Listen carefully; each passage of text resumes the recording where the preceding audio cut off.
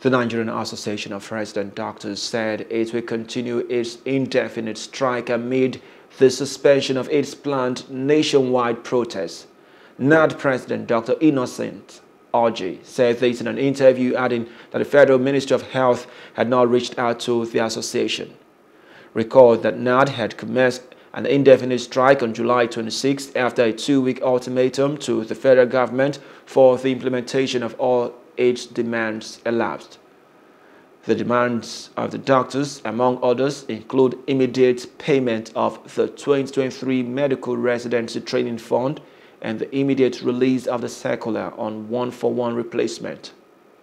The association also demanded payment of skipping arrears and upward review of consolidated medical salary structure comments in line with full salary restoration to the 2014 value of comments. Meanwhile, the federal government has appealed to the doctors under the National Association of Resident Doctors (NARD) to suspend the ongoing industrial action. The federal government has assured the doctors that the government will fulfill their demands in few months. Briefing journalists, the Permanent Secretary, Federal Ministry of Labor and Employment, Mrs.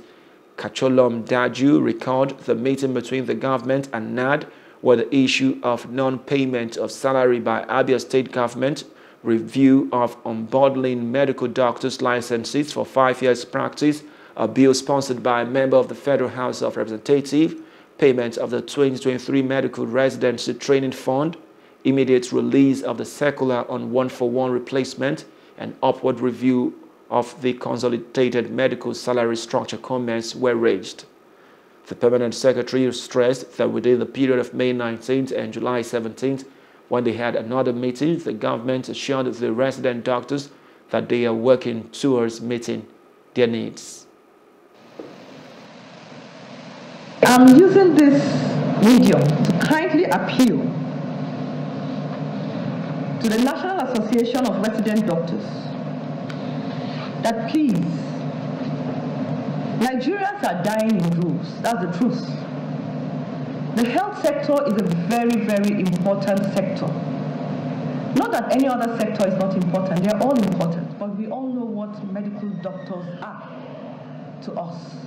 If we are ill today and you can't go to a hospital, what happens? People are dying. People cannot care for themselves. So I'm begging them and I'm imploring. And I'm lending my voice to the voice of all members of government who have appealed to them to please call off their strike and go back to work. I know that your parent ministry alongside other government agencies are working hand in glove to ensure that this matter is sorted out. We're talking about the lives of our citizens. We're talking about the lives of our children. We're talking about the lives of the populace who depend on you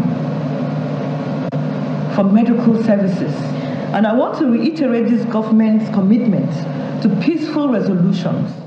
Hello, hope you enjoyed the news. Please do subscribe to our YouTube channel and don't forget to hit the notification button so you get notified about fresh news updates.